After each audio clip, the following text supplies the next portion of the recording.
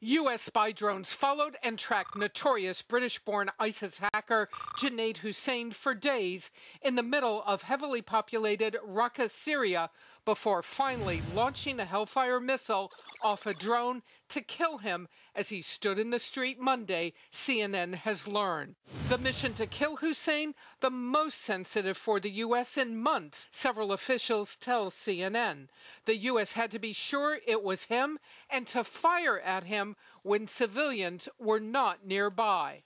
This is a huge get for the United States. Junaid Hussain was the most prolific English language propagandist for ISIS. Hussain is accused of being involved in the hacking of the U.S. Central Command website and posting a so-called kill list, including personal information and addresses of U.S. military personnel, which caused the Pentagon to scramble to warn those who were named.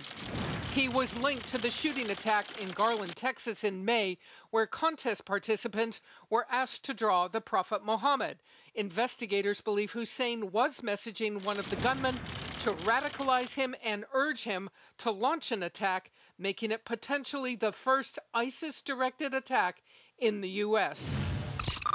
Hussain was an ISIS social media star. He used that to sort of talent spot potential terrorists, lone wolves in the West, and then take the communications onto encrypted apps, almost impossible for U.S. agencies to read. The U.S. is clearly finding ways to track top ISIS leadership. Just last week, a U.S. drone killed Haji Mutaz, the #2 ISIS leader. The U.S. keeps close watch on several ISIS officials to see when they meet with others in the leadership, and if there is a top target, that person is then watched around the clock until a strike is executed. This is a career choice with a short shelf life, and you need to realize that if you're going to take it on.